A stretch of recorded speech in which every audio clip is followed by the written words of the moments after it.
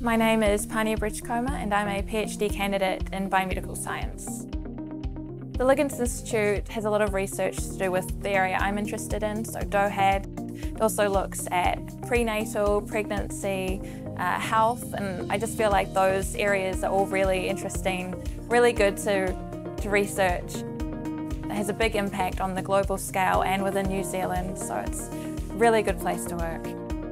So my research is looking at the maternal diet and how artificial sweetener during pregnancy can influence the health of the later offspring. So my PhD at the University of Auckland in the Liggins Institute has so far helped me to learn a whole lot of skills.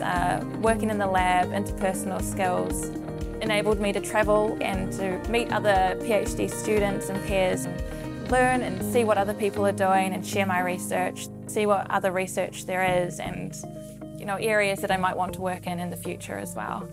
My PhD degree at the University of Auckland and the Liggins Institute has been a great experience so far, and I'm looking forward to the next few years.